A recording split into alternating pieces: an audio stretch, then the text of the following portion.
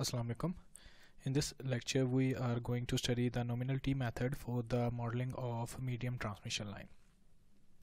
In this method we divide the impedance of the transmission line into two parts, Z by 2 and Z by 2, and the capacitance of the line is indicated by one capacitor at the center of the transmission line. So therefore the capacitive current is only passing through the half of the transmission line, only through this portion of the transmission line, and therefore the losses are reduced. In the end condenser method, the losses with the increasing length of transmission line was going above 10% because the whole current is passing through the resistance and reactance of the line or the impedance of the line, and as the capacitor was placed at the end of the transmission line in parallel with the load. But in this case, in T method, we have capacitor in the center of the line, so only the half of the line is having the capacitive current passing through it. So we have Z by 2 before the capacitor and Z by 2 after the capacitance, and the sending end voltage is Vs. The current Is is passing through the first half of the impedance, and the current through the capacitor is Ic, and the current through the second part of the impedance, that is Z by 2, is Ir, which is the same current that is flowing through the load.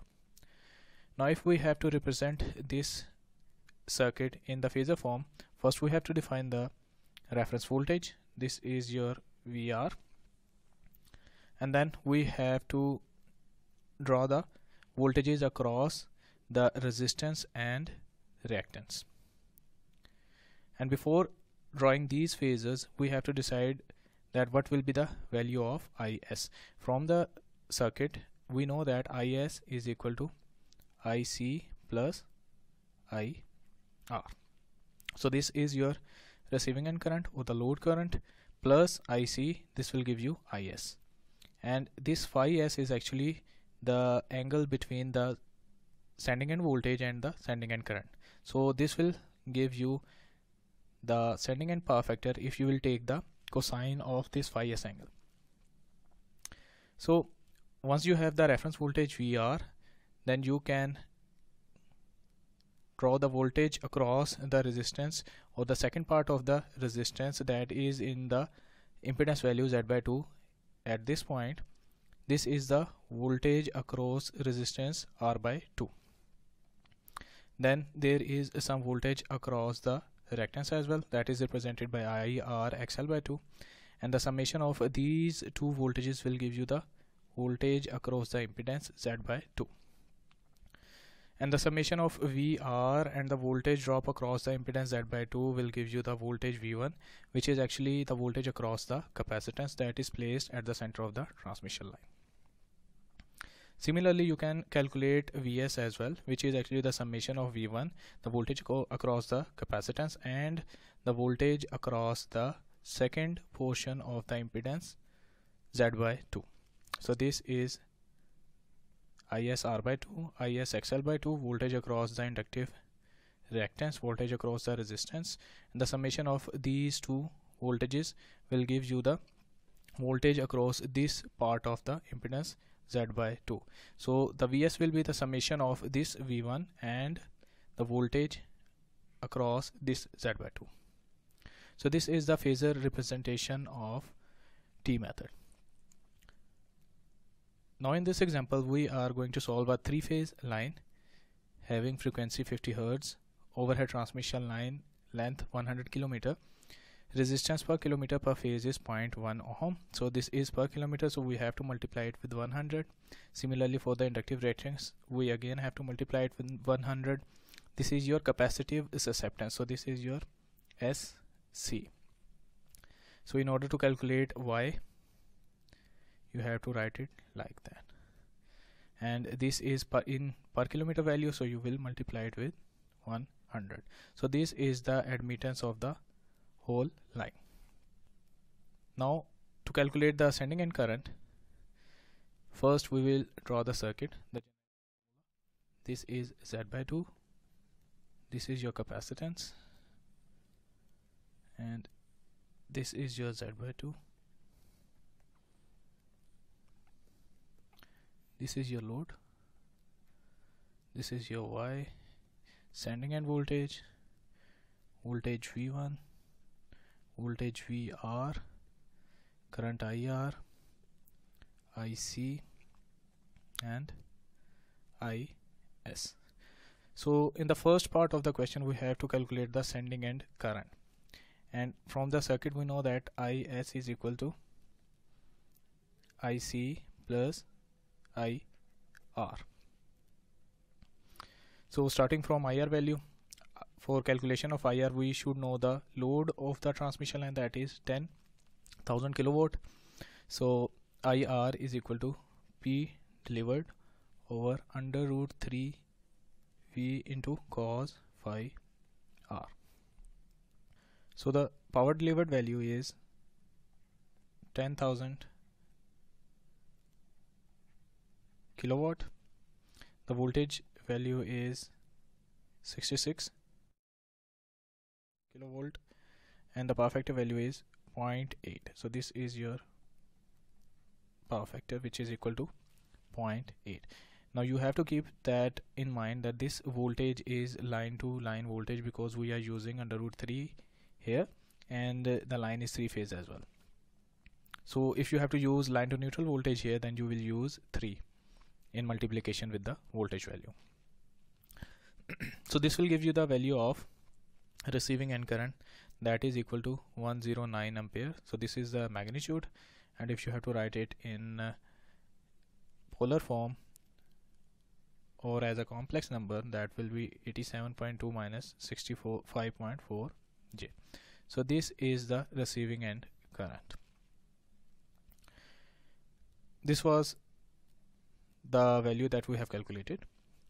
And now to calculate IC, that is the current that is passing through this capacitor, and we have a voltage V1 across this capacitor. So to calculate the value of IC that is passing through the capacitor, the formula will be YV1, and this Y will be equal to JB.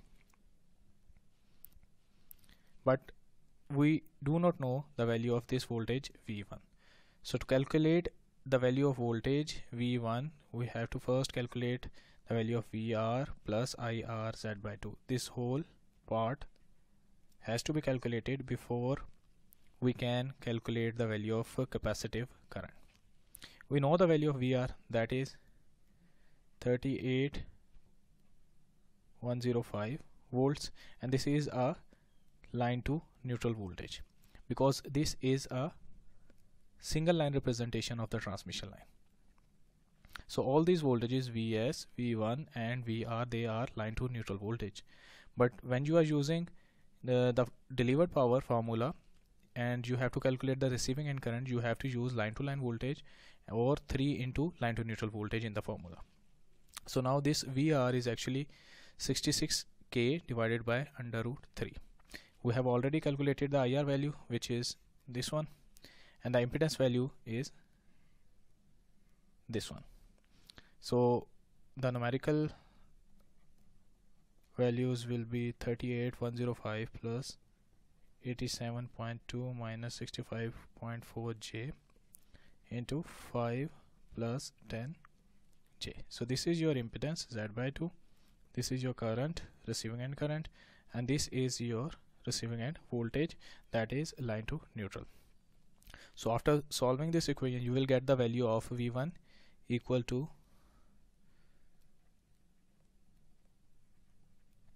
this value.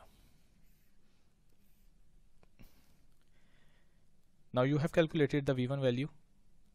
You can use this in this equation, which we can call as equation A, and after putting the value, IC will become J4 into 10 raised to minus 4 into this value, and IC will be equal to minus 0.218 plus 15.6 J.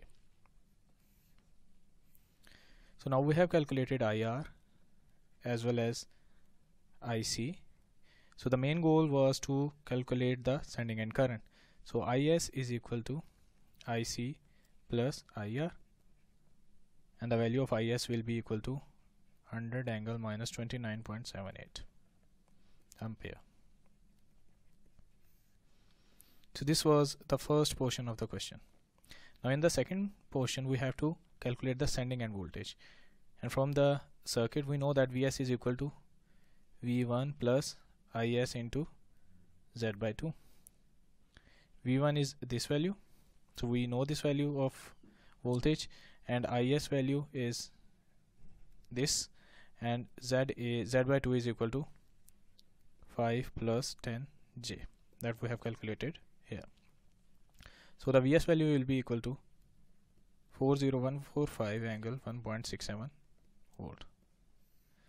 So this is your sending end voltage. Now to calculate the sending end power factor,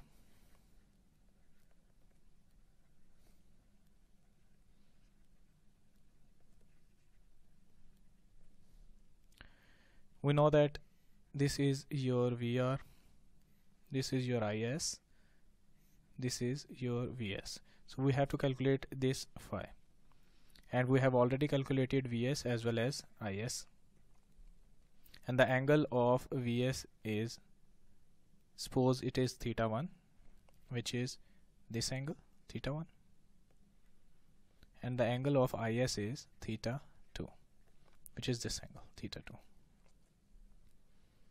So this angle is equal to 1.67 volt here, and for Is it is 29.78. This negative sign only represents that the angle is measured in the clockwise direction. So now in order to calculate this phi, you have to add theta 1 and theta 2, and it will give you the value 31.45, and the cosine of phi will be equal to 0.85 lagging. As this Is is lagging both the voltages VR and Vs, so this is 0.85 lagging.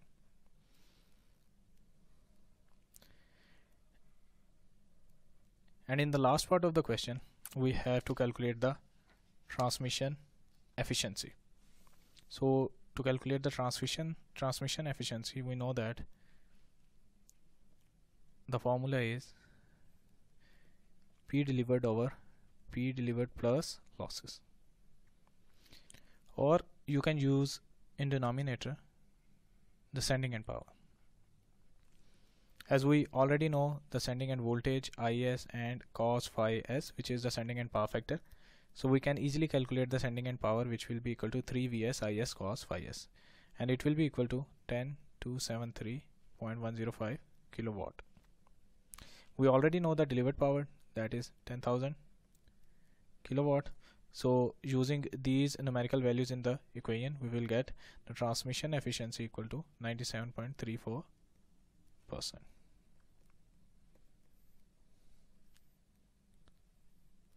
So this was the numerical related to the T model of medium transmission line. Thank you.